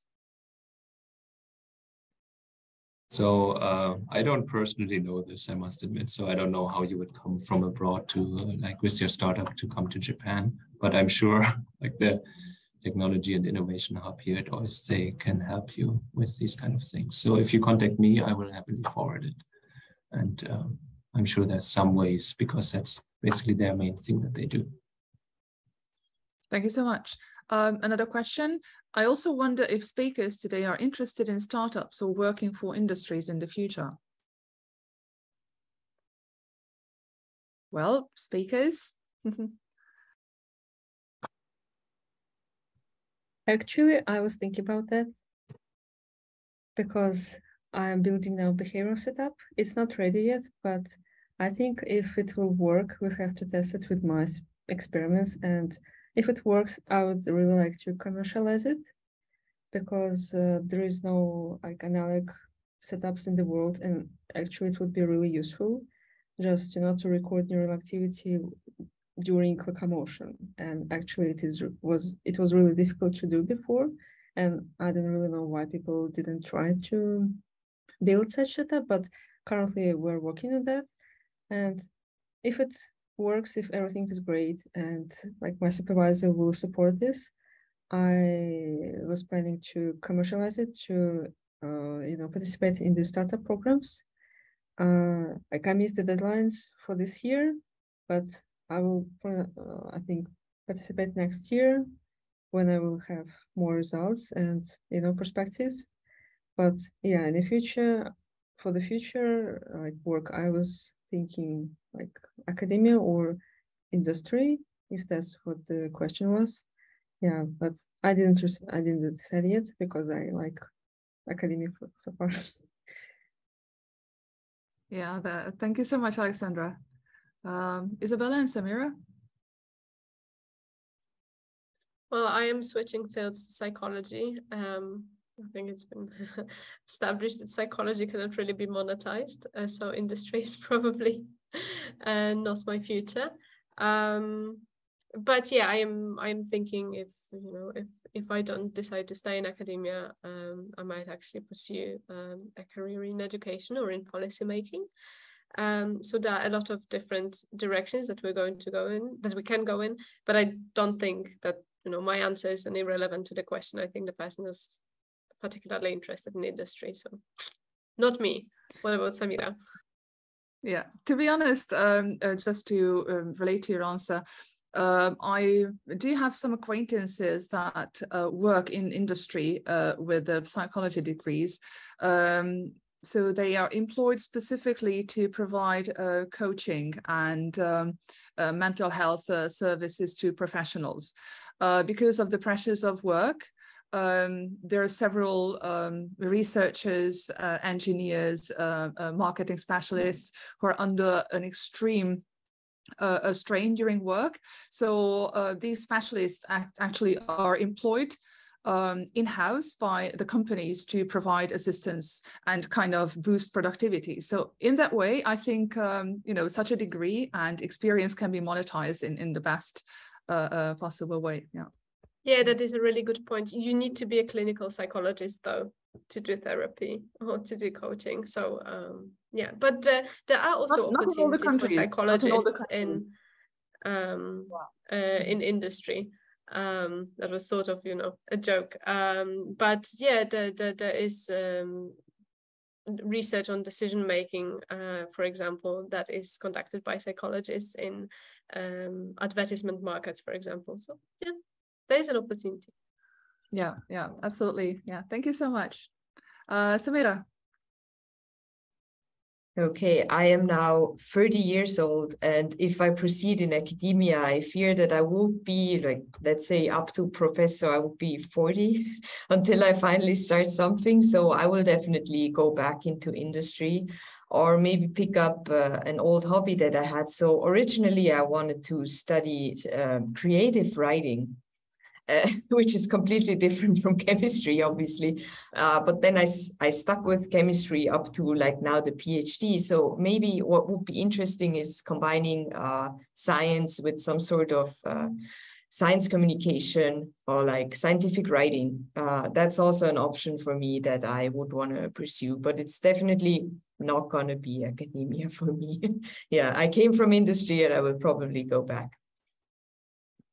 Okay, thank you so much. Actually, creative writing and science research can be super useful when it comes to science communication. You would be surprised how many scientists actually struggle to kind of write proposals, even for ERC or MSCA grants. And to actually receive these grants, one has to communicate science in such a way that the lay proposal evaluators would understand at least the gist, of what the person is proposing to research. So I think there is a market for science communicators, who can kind of water down and simplify, research for lay people and society in general. So yeah, I do think you have a future in kind of combining, creative writing and science at the same time. Yeah. So as you could see, somebody at OIST followed up on that and went to Nature publication. So, and I know, personally know someone else who recently graduated and went on into a scientific communication career. So this place is not necessarily like, it's maybe a detour a little bit, but definitely I can learn a lot here. And we are going to have a scientific communication workshop tomorrow, and on Friday there will be a forum. So it's definitely also always a good place to be for scientific communication as well. Thank you so much. Any other questions? We still have 5 minutes from the Q&A. So if you have any questions, now is the time to ask. Or send us an email later.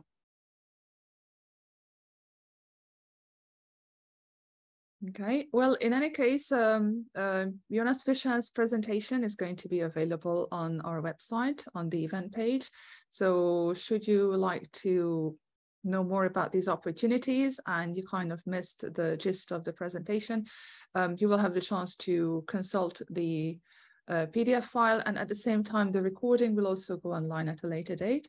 So feel free to rewatch the video later and follow us on all our SNS. No questions at this time, which means we're going to proceed with the second panel. The second panel is comprised of basically two presentations. One of them from a researcher at Waseda University, and the other one from the rival Keio University. As you know, they are traditional rivals in Japan. I would like to thank our OIST panelists for coming to talk to us today and share their personal experiences with regard to their career path and also research. And thank you also, Jonas, for coming today to talk about opportunities at OIST. Let's proceed with the second panel. And if you have any further questions, again, I would like to encourage you to type them in the Q&A box.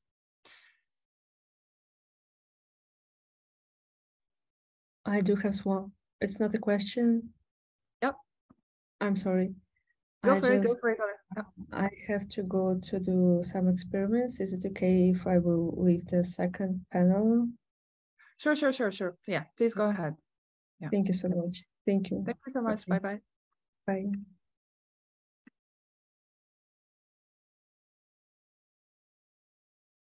So I would like to ask my colleague to play the first recording because Anke could not be here with us in real time today. Anke Kennis, a PhD candidate at JSPS Waseda University on how to study abroad, self-sponsored in Japan at 2 universities. Okay, so if I could please ask for the video.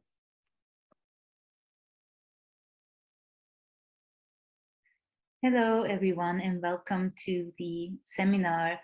My name is Anke Kennis. I am a PhD student at Waseda University. I'm in the doctoral program of political science, and I wanted to talk today a little bit about how I ended up in Japan, what sort of journey that I went through, and then also a little bit about my current doctoral research.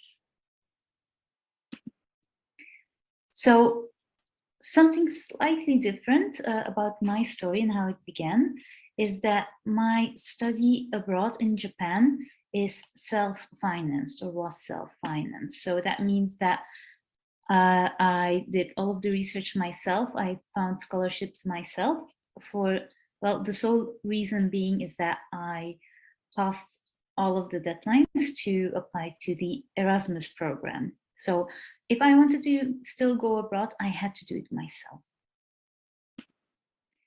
A brief introduction about myself. So my name is Anke. I did my Bachelor of Law at the KU Leuven, that's the Catholic University of Leuven.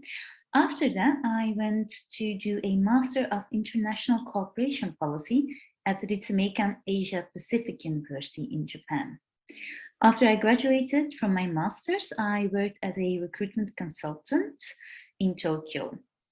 And currently I am doing a PhD of political science at Wasai University in Tokyo. And I am living in Kawasaki. So my journey basically started when I found out about APU, APU Ritsumeikan, which is located in Beppu, Japan.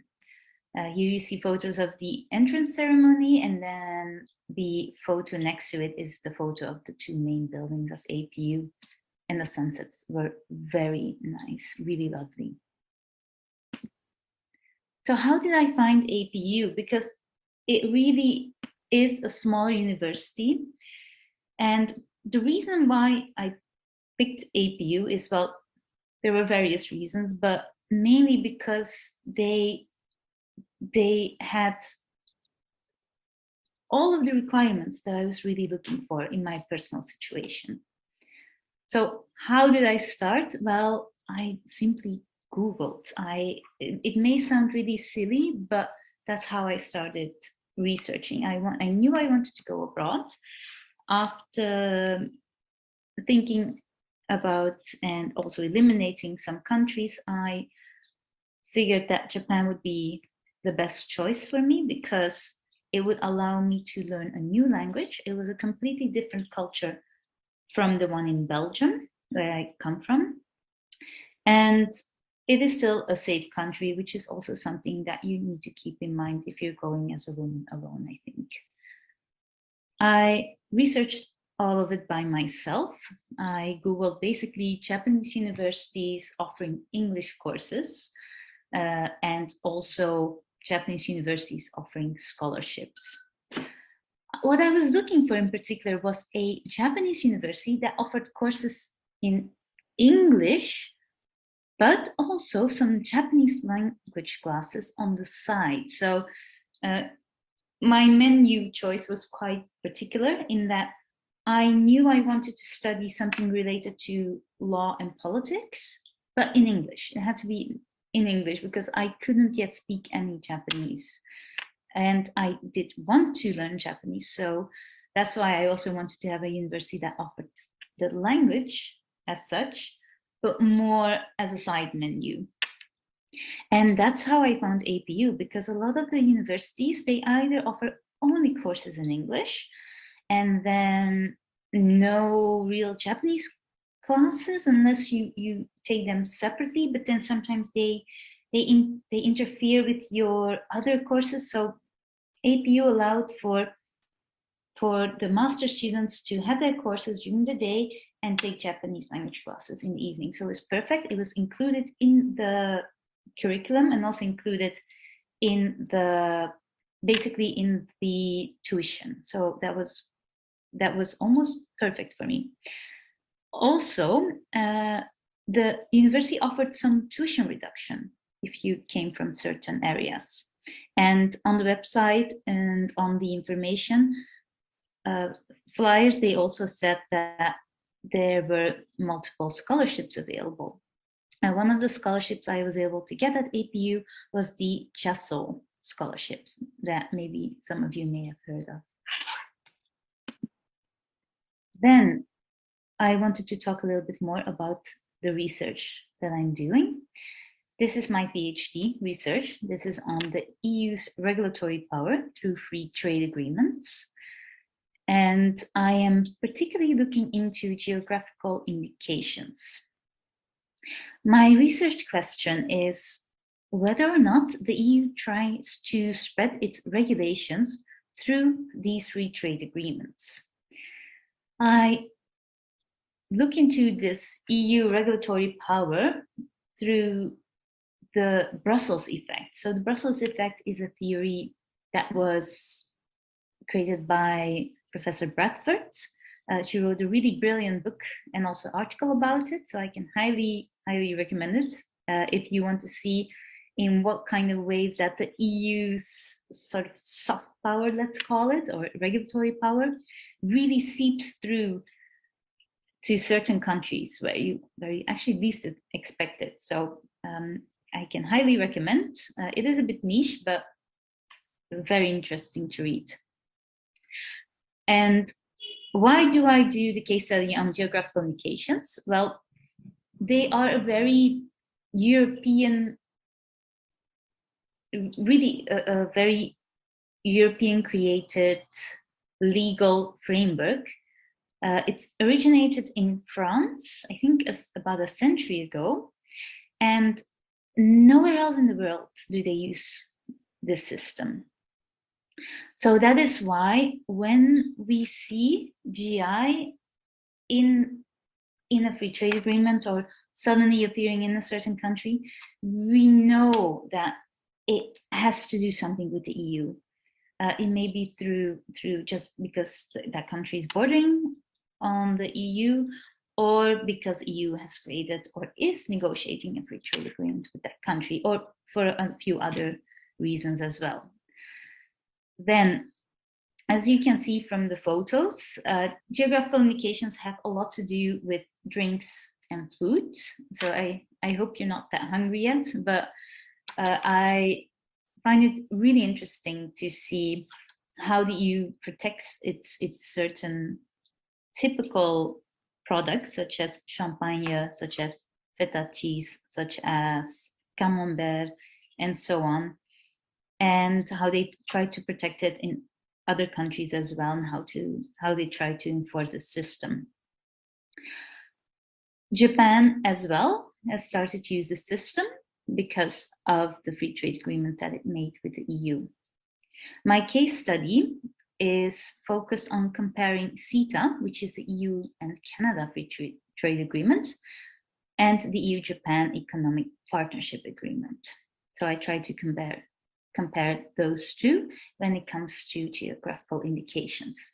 They have very big differences between themselves, and in terms of the scope of geographical indications, as well in terms of the type of enforcement of the system. So it's, I sort of look at why that is, like why is there a gap, why is there a difference in the level of protection of these geographical indications.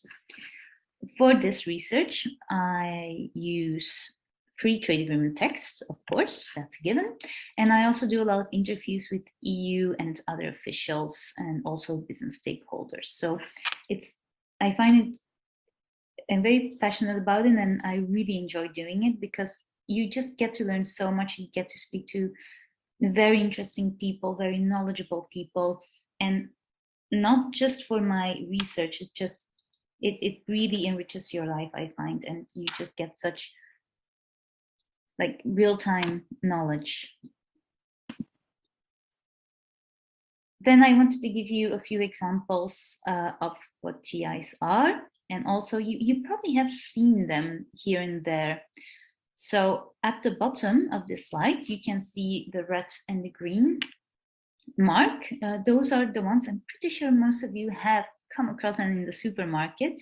Next time, if you're out shopping, just have a look at the packaging, at the labels, and you can probably recognize them. And then next to the red and the blue one, you have the one for Japan. That's one that Japan developed. So Japan geographical indication. So these you see now more and more here in Japan in the supermarkets. You see them pop up more and more. Above here, the two the text part. This is basically a screenshot from the EU-Japan Economic Partnership Agreement, so from the Free Trade Agreement, and it lists the European geographical indications. Now, since I am from Belgium, I wanted to give the Belgian GIs as an example. So, for example, you have Genever and also Kornbrand. These are typed in the, first of all, just in the language of the country, and then they are also transcripted into Japanese, so the Japanese know how to pronounce it, and also like in order to cross the language barrier, and then which category they are. So these are for Belgium and for Austria. These are the GIs that are protected in Japan now through the EU-Japan EPA. Japan started to implement the GI system. It already started to implement it during the negotiation. So from 2016, it started to implement the system in order for them to make sure that they would be ready before the EPA would come into force. The EU GIs are now also protected in Japan and vice versa. So for instance, Japan also has a lot of, you probably heard about Wagyu. Japan wants to protect Wagyu, and they have now several kinds of Wagyu in the EU-Japan Free Trade Agreement that are now being protected in the EU. That means that American producers of Wagyu cannot import their beef under the term Wagyu anymore. So that way it really guarantees the European market for Japan for this particular product. Compared with other FTAs, such as with Canada and South Korea, Japan has been very receptive of this system. They found it to be very, very appropriate to use for their goals, especially to protect certain of their products, and also their agricultural exports have risen also thanks to this system. Then to start wrapping everything up, what I wanted to really be a takeaway from my presentation is that all of this, both the journey to Japan and higher education, as well as the PhD itself, it's not easy, but it is worth it. So I put two photos here. The one on the right is where I was in my Aikido group at APU Ritsumeikan. And it was really fun because we were really as you can see, we were a very diverse group. I made some really good friends there. And it was just such a great experience, something that I wouldn't trade for anything. And on the left, that is a photo taken at the EU delegation here in Tokyo. And that's just, for me, I wanted to showcase, not brag, of course, but I just wanted to showcase that when, like, you get, if you really are passionate about your research, and depending, of course, on your topic, but you get to meet really interesting people, and you get to go to certain places and events that normally you wouldn't have gone to. So this is a really privileged position to be in, and I am very, very happy and very lucky that I am here today and that I can tell you about all of these experiences that I've had. Lastly, I just wanted to leave you with a few useful websites. I am here just shamelessly promoting my own YouTube channel. But if you want to study abroad, especially in Japan, there are a few useful videos on them. I also did an interview with some of the APU alumni and how to apply to APU, which could be interesting. Like, these are general lessons, not just for APU. They apply to, some apply to any foreign university.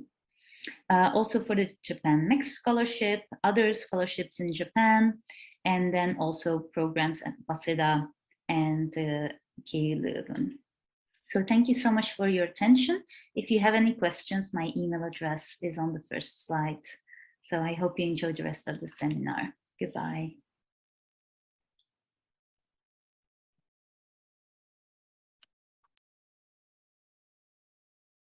Thank you very much, Anke, for the contribution. Again, apologies that Anke couldn't be here with us in real time. Any queries directed to her, we will definitely relay them to her via email. So please let us know if you have any questions. Last presenter for today's online session is Peter Todt, and he's a researcher at the University of Braunschweig. and also at the same time KU University. The collaborative project that he works on is presented with the title A Jumpstart Quantum Computer Collaboration. He's a PhD candidate at the moment with a very promising project. So I'd like to ask my colleague to again play the presentation.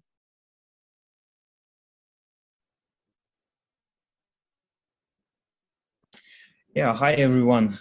Thank you very much for the kind introduction. Good afternoon for the people taking part in Japan, and good morning for the European participants.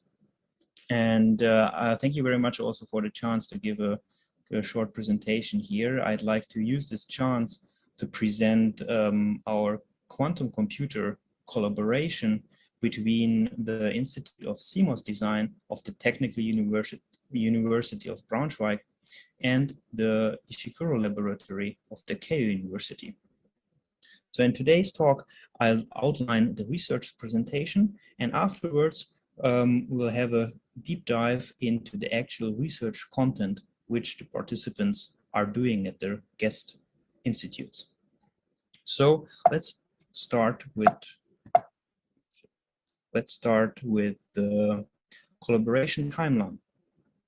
The first meeting took place in July 2021.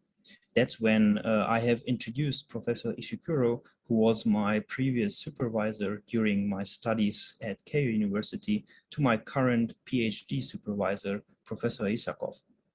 And shortly afterwards, we figured out that both institutes are very interested in having international research collaboration.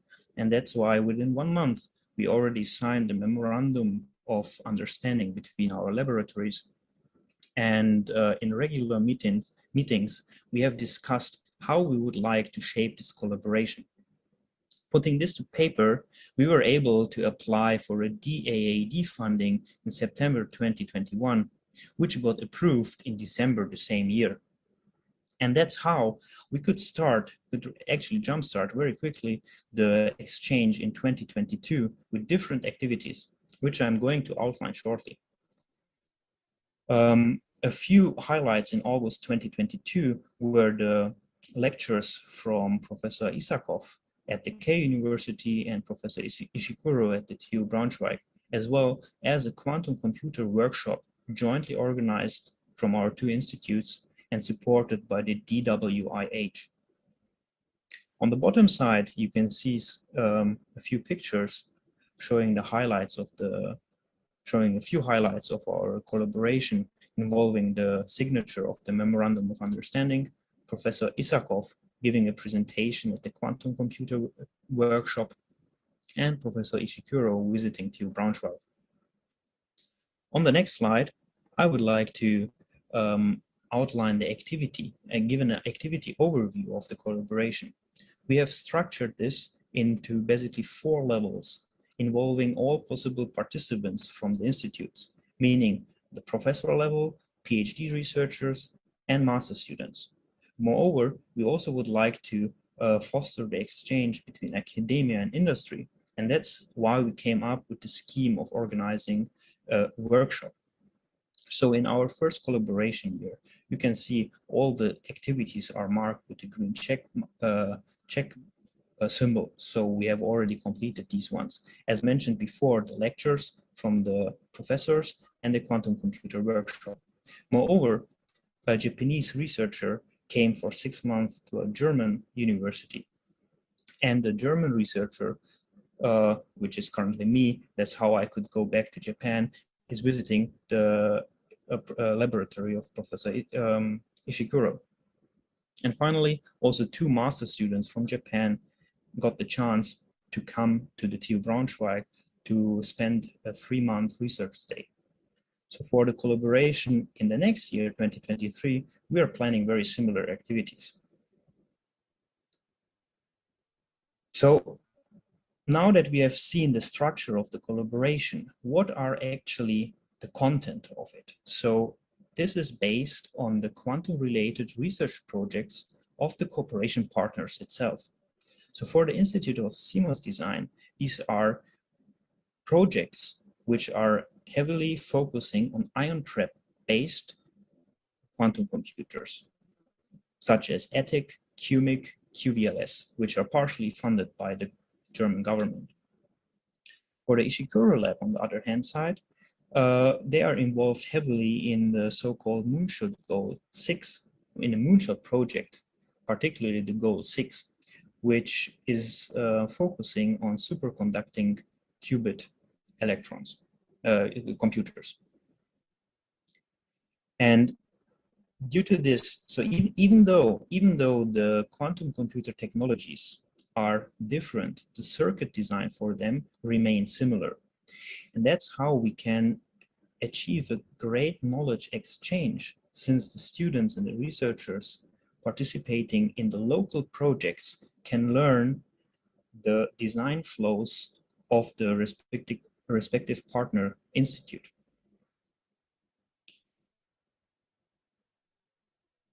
On the next slide, I would like to continue with the actual research topics the students and the PhD students are working on. So the motivation for current quantum computer research is mainly scalability. As you can see on the right-hand side, it's showing a quantum computer demonstrator built by Google in 2021. The actual quantum computer is sitting in the center of this picture at the golden part. But in order to make this work, huge, bulky electronics equipment, which is shown in the back of this picture, is required. So imagine if you want to scale up this computer with a greater number of qubits, you will also need to scale up the electronics for control. And that's simply not possible. So that's why we have to integrate the bulky equipment, the bulky room temperature equipment, into the quantum computer. So in order to see a more detailed view, I've prepared an animation showing the principle how an ion trap-based quantum computer is working. In this animation, you can see that it is containing 4 phases. The first phase is the loading of ions, which is generated by laser beams and transported on electrode rails to the storage area. From here, the ions are being loaded into the active area of the quantum computer. In the active area, we are using, again, different electronics to produce high-frequency signals, which in turn modify the state of the qubit. And with this, a quantum algorithm can be performed. So different ions are entangled with each other to perform the operation. And in the last stage, the ions are going to be read out. So qubit detection happens again with laser beams. So this animation shows that several signal generators, so several electrical signals generated by components are required to make the system work. And that's where semiconductor can help greatly. And semiconductor design is where the 2 laboratories participating in this research project can greatly contribute to. Since we are able to manufacture electronic circuits at the same scale as this quantum computer chip. So to put it together with the quantum computer into the cryogenic cooling environment. On the last slide, I would like to show the actual research activities which participating PhD and master students are doing. So starting from the left side, we are first developing a schematic diagram. This is with specific software simulated to validate if the circuits perform as expected. From here, we are using a computer-aided layout drawing program to manufacture or to draw a plan which then can be manufactured. And at this stage, some iteration is required, since each layout is involving parasitic elements which may change the performance of the circuit. So after finishing several of these optimization steps, we can send the plan of the chip to a manufacturing company, which is then actually producing the chip and sending it back to us. And that's what we see here on the third picture. This is a silicon photograph of one of these chips. And the size of this is less than 1 square millimeter. And the last stage is to verify if these chips are actually working as intended. And that's what is shown on the last picture. Here we can see a cryogenic measurement equipment. So since, as I mentioned before, the chip has to work with the qubit together at the low temperature, the circuits, of course, have to work at these temperatures. So here in the center of this picture, we can see a silver box. And inside the silver box, a camera is looking from the top. And on the screen, we can see the same chip as shown here in the third picture. And the cables connect this chip to measurement equipment, which then can be used to verify functionality. So with this, I would like to conclude my presentation today. At the beginning, I have outlined the new research collaboration between the Institute of CMOS Design and the Ishikuro Laboratory, and what activities we are planning what activities we already did in 2022, and what activities we are planning in 2023. And at the end, I have presented to you a short overview about the research content, which actually is done by the participants of this collaboration. So with this, I wish you very nice further research days. And unfortunately, I cannot participate in person today, but feel free to contact me anytime if you have questions. Thank you very much and goodbye.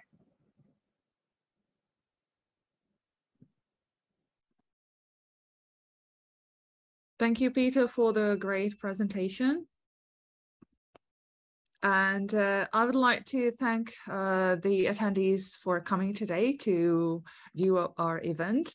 And it's not over yet. The online session for today is over, but the event series itself is just about to start.